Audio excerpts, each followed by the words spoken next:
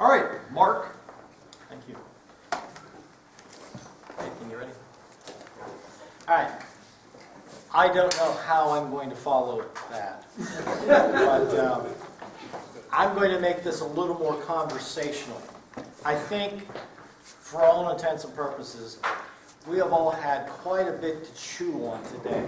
So, and I'm not capable of teaching you anything new or anything that would be worth chewing over. So I'm going to talk about my journey, coming to the realization and the understanding of these doctrines that we hold so dear. I reference a verse that I used earlier in 2 Timothy chapter 4 and verse 3, where it says, "For the era will be when they will not tolerate sound teaching, but their hearing being tickled, they will heap up for themselves teachers in accord with their own desires, and indeed they will be turning their hearing away from the truth, yet will be turned aside to myths." Now, in the context of this verse, I really don't think that Paul is meaning that everyone out there that is teaching contrary doctrine is doing with malice and a forethought, and boy, I'm going to fool these people. I'm going to teach them, spread a load of manure on them, and they're going to love it. That's not the way it is. Some do, for profit and gain or whatever, but most don't. Most are sincere in what they teach. Yeah. And I was brought up, raised in a relatively large church in Altoona, Pennsylvania. The pastor was fairly well known it's like in the circles that we ran in several years ago. And raised in that church. And that was a hellfire and brimstone church. You know, if you don't trust Jesus Christ as your Savior, you're going to die and you're going to drop into hell. And I remember the preacher many times getting up and castigating people who taught something contrary to what he taught. And, that doctrine is from the pit of hell. Okay? And get those words and those phrases and those terms that get people all worked up and all emotional and everything. You didn't have to do any of that to get people emotional about and excited about what you were talking about. That is mind-blowing. Absolutely mind-blowing. Did I say it's mind-blowing? To think the things that God has in store for His sons. Yeah. So I grew up in this church. At about age, I don't know what it was, 18, 19, 20, I left. I went to college, got a degree. I taught school for a year. I taught school in a little town called Wimber, where Clyde is residing now and has for several years. I taught there for 1 year, and after that year, I went into the military. And in the military, we moved around quite a bit, and everywhere we went to, we were looking for a, quote, grace church, because that's what I had been taught. That's what I had known.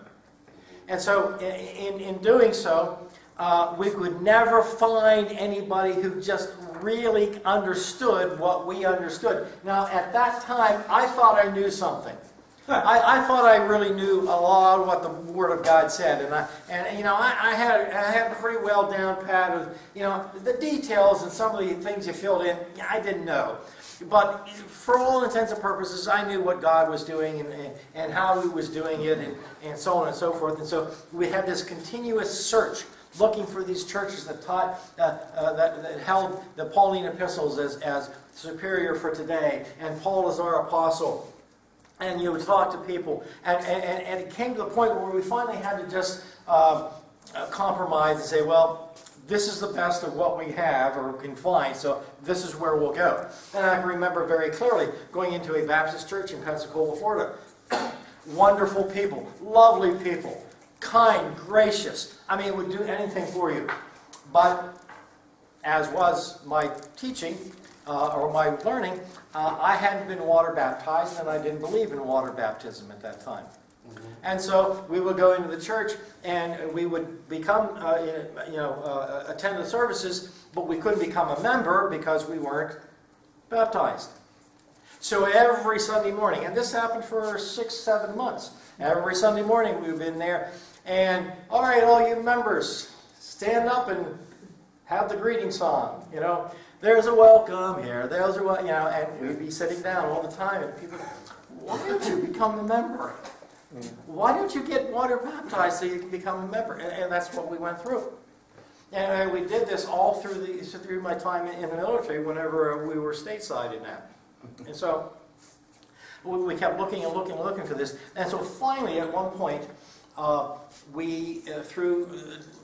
got out of the military and I went back I went to Pensacola 3 times, Pensacola area 3 times. First as a student, secondly as an instructor, and third as a civilian instructor. So I spent the better part of 10 years in Pensacola, Florida area. And so we went back the 3rd time I was a civilian instructor, and we found a group of grace believers.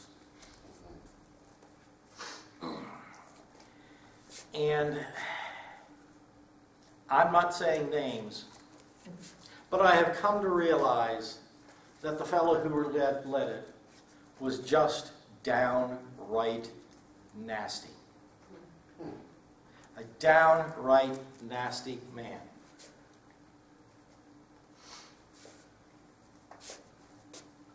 He would get up and he would pound the pulpit, and he'd go out and he'd look at you right in the eye and say, "Don't you realize you're not worth the gunpowder it takes to blow you into hell?" Nice. Wow. That was his attitude. And he was... Could I interject something just for the sake of context for our folks here who's not familiar? You keep saying a grace church or whatever. So-called. The denomination that we both pastored in, they called themselves the Grace Movement. And they focused on Paul and saw that he was a distinct apostle. But they didn't understand the salvation of all. They believed in hell and so forth. So just to help you have the background of, you know, so he's explaining to you, here's someone who professes to believe that Paul's distinct and Paul's the apostle, and yet preaching hellfire and damnation. And so just a little context. And I won't speak long because I know there are more important speakers coming afterwards than that. So this is where I got into. And it got to the point, and maybe some of you can relate to this. It got to the point where he would preach out of 1 Corinthians chapter 15, verses 1 through 4. And his favorite term for a while there was the term lost believers. Unless you have believed in vain, in 1 Corinthians chapter 15, verse 2, I don't know. If you want to look it up, 1 Corinthians 15. And he would preach lost believers. And for a while there, it was over and over, every week, every message. And at one point in his life, for a number of years, he was what we'd call a modern-day circuit preacher. Monday, he would go to some place in Alabama and teach a class. Tuesday, he would go somewhere up in northern Alabama and teach a class. Wednesday, he'd come over somewhere over in Louisiana, in Mississippi, wherever, in Florida, and he would do this circuit over and over and over again. So one night, we were going to Mobile, Alabama. He was teaching a class over there. And we're there, and he'd been on this lost believers.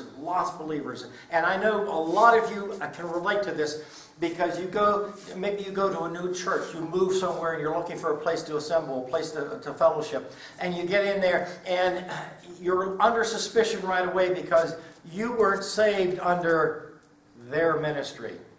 Therefore, you may not be saved. So our job is to get you lost, to get you saved again, just to make it sure, okay? And so we went over there, and he's harping on this, and I'm beginning to wonder if I'm saved. Yeah. And so finishes the class, and I'm just under this horrendous conviction. I mean, it was, what it was terrorism. Mental terrorism, emotional terrorism, spiritual terror. It was terrorism. And so we're riding back in the van. It was about a big van, must have been 10, 12 people there. And it's just as quiet as can be. And, it's just under conviction. I said, it's terrible.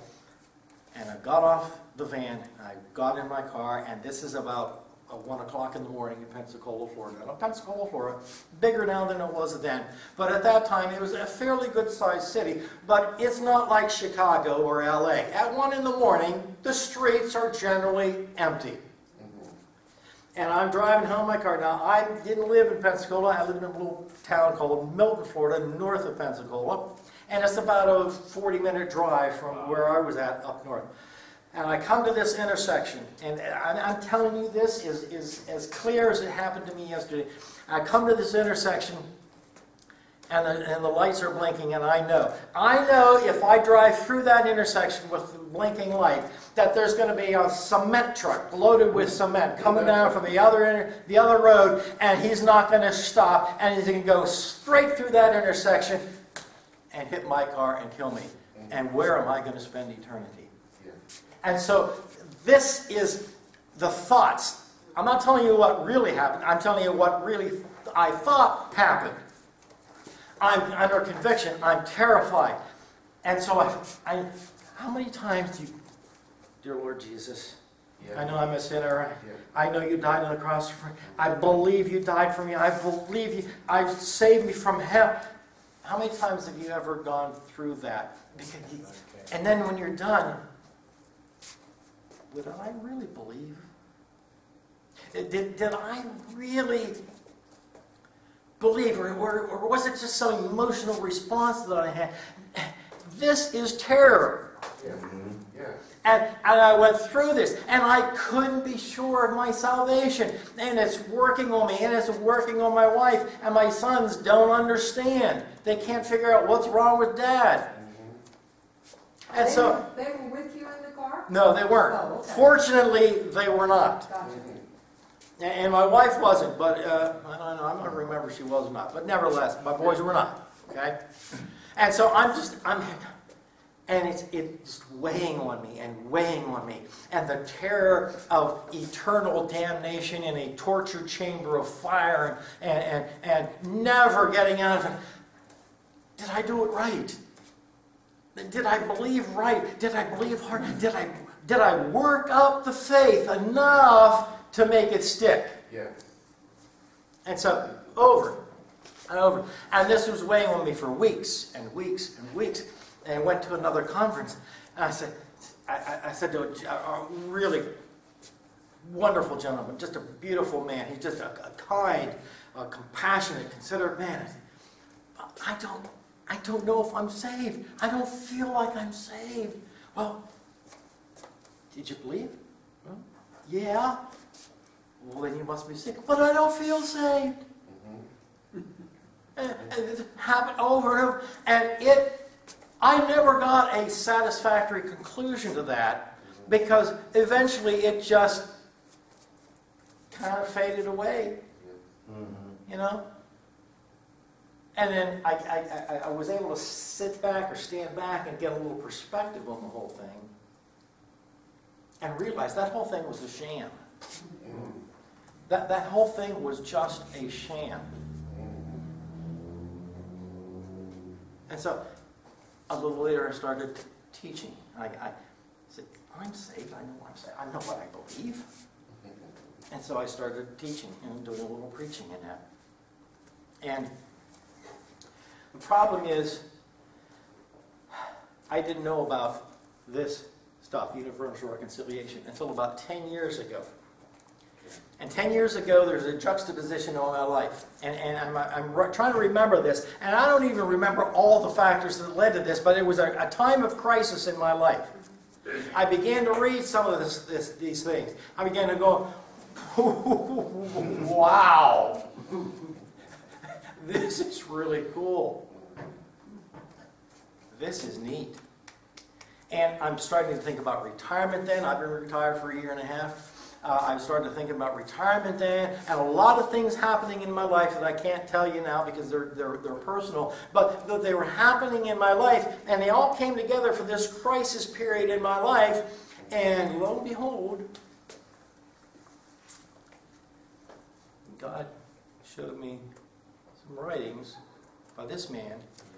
I'm going, wow, I never heard this before. this is the greatest thing I have ever heard. Yeah. Not just his writing, but the doctrine of universal reconciliation. That hell is a mistranslation. There's no place where God is going to stick people and torment them for forever and ever. And I got to learn more and more, and I'm constantly trying to learn more and more. As I'm getting older, it's a little harder, but I'm learning more and more.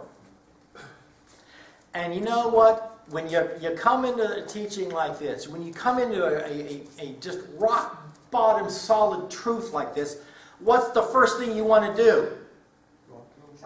You want to tell somebody. All right, boy, when I tell them this, they're going to really go nuts. Oh, man. They're going to love this. Yeah. So I had a little assembly I taught once a month up in Erie. Yeah. I had a little home church that we had. And so I go to Erie, and a group of believers up there. Grace believers in this area, in this fellowship, loosely. And I began to interject and introduce just little bits of that. Or you'd ask a certain question a certain way to try to get them to think. And after a while, they begin to catch on. Mark,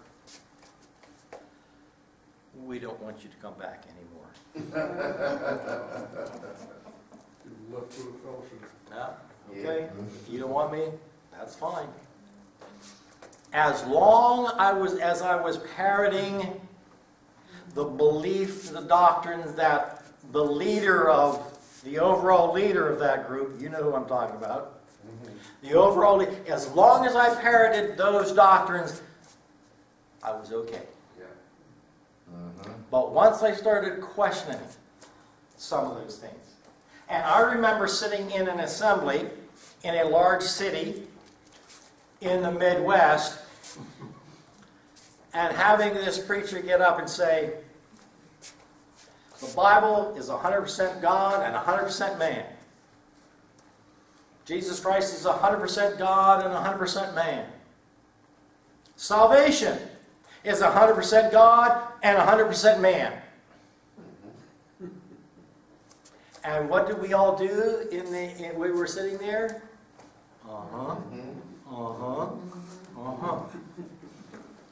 No discernment, no understanding, no, hey, wait a minute, this doesn't sound right. And so that's where I was at. So I came to this point, and I had another group in our own home. And a wonderful family, and it's an extended family. Some of the hardest working people I've ever met in my life. You talk about solid, bedrock, or down to the earth people that you could count on. That's this family, an extended family. I still love them. They're just wonderful. But we had them in our living room. We'd have a little assembly, and we did a little bit of teaching in that. And I started teaching on, well, maybe the King James is not quite exactly right in everywhere it says. Oh, no. Oh, wrong thing to say. Okay? And bringing up the subject of hell. They have been indoctrinated, like I had been indoctrinated, not to look at the Scripture, not to think and look at it and say, wait a minute, this says this and this says that. And look at words and study the meanings of words and things such as this. I have been indoctrinated not to. As long as I parroted what I was taught and what was taught, I was fine. But once you go outside that, okay? If you taught that same stuff that you taught today up in that group in Erie, they would probably run out the doors pulling their hair like the Pharisees did. Gnashing of teeth. Gnashing of teeth. They couldn't take it. All right? But that's what I had been indoctrinated in. I had a man my daughter and her husband go to an assembly there. It's a Baptist church in the area. And I had mentioned to her, the Bible doesn't talk about a place called hell. And so my daughter told her pastor. And so her pastor wrote back, Jesus talks about hell in the Bible more than any other. Oh my goodness. All right? Well, first of all, I don't think Jesus spoke English. So let's find out the word that he did use and see if it... I told you before, I've tried it with my extended family. They'd say something. They post something on a Facebook thing, and well, maybe you want to consider this and that. And so now I have become as I said, the strange uncle. He's funny, has funny beliefs. We still love him, and he's still a good guy, but he's just got really funny beliefs. He's just often never land. Okay? That's what my lot is right now. So we don't have any assembly that we I would teach my wife once in a while on things that come up, and I'm going to teach her what you taught today and what you taught today. Mm-hmm. But that's it. Because I have a gentleman, a lovely, wonderful guy I know who lives in Texas. I visited him. We've talked about these same things. And he has questions. Well, what about those North Koreans? Those people in the jungles in South America? Oh, they've never heard that Jesus Christ died for them. They've never heard anything. What's going to happen to them? Yes. And he's beginning to think. But my problem is, I use the dump truck approach when I talk to people sometimes. I try not to, but sometimes I do. They have show some interest. I back the dump truck up, lift the gate up, because I'm afraid I'm never going to get a chance to talk to them again. So I give them as much as I can. That's right. Okay. So I give them as much as I can. Uh-huh. And so I'm dealing with this guy. And he's an educated, intelligent man. But when we got